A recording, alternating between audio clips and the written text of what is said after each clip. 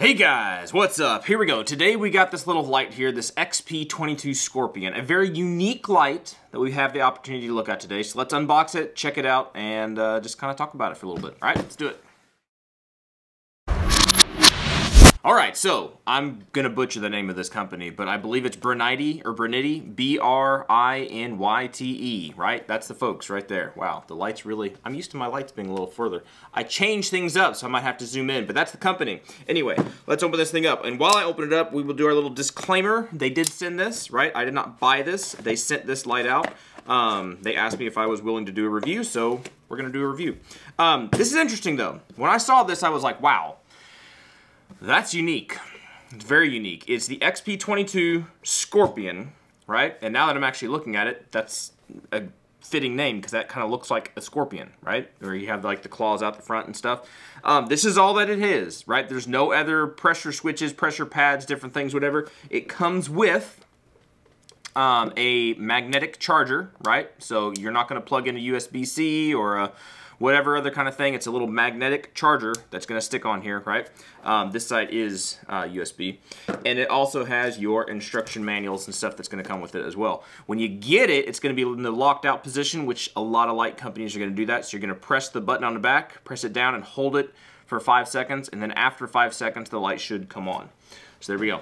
It doesn't have a bunch of random modes and everything. You basically have your on, and if you double tap it, you'll get your strobe, right? If you just click it real quick, it's going to stay on. Click it off, it's going to stay off. There's no high-low settings. It just kind of is what it is. According to them, it's about 400 lumens, which is decent for a little thing like this. I mean, back in the day, 60 lumens, 65 lumens was tactical, so 400 lumens should be good. One thing I'm intrigued about this is since you have two heads, right? You have two heads that give off light.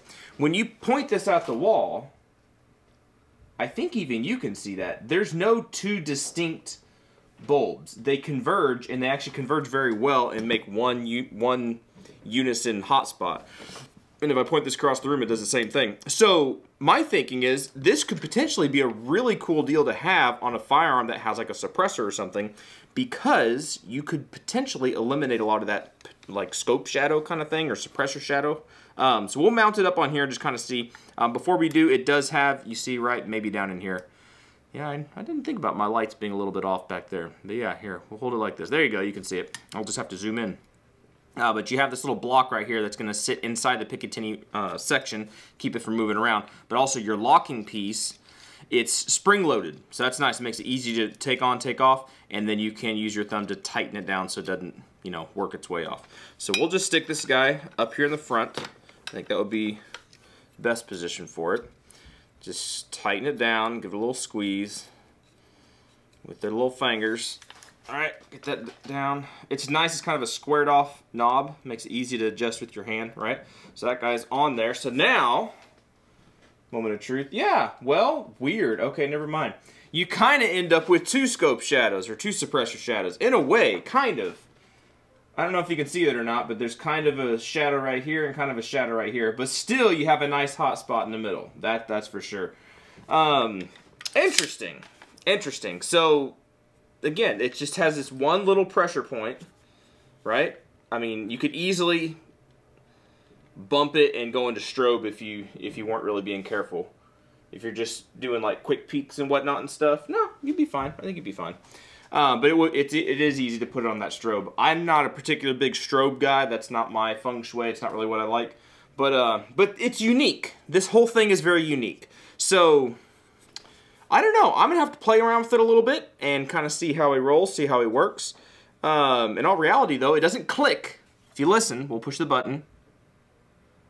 It doesn't click. There are some lights out there that have little buttons like this that, I mean, if you did have night vision, if you were trying to use this in a serious situation and everything was quiet and everything was dark, and again, like if you had night vision and if your light was an IR light, and you had a group of guys going through someplace and you hear a bunch of clickety-click, click, click, click, click, click as they're pushing their lights on, pushing them off, whatever.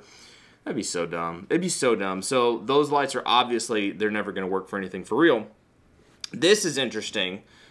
because it doesn't have that click. Now, whether or not this guy is going to be quote-unquote duty-proof, which is a made-up term that people like to use nowadays, I don't know. I don't know if it's going to be worthy of that. We'll just have to put it to the test and see. I know when this guy came in, he's not 100% charged, so I'm going to have to charge it up a little bit better. I'll step outside later, hopefully tonight, and actually get some outdoor footage of this, because it is unique. It is different. I've never had a light like this. See, I accidentally hit that strobe again. I've never had a light like this. You can kind of see how that double scope shadow thing's going on, or suppressor shadow. It's interesting. You can kind of see it on there. It's interesting. See how it shines on there?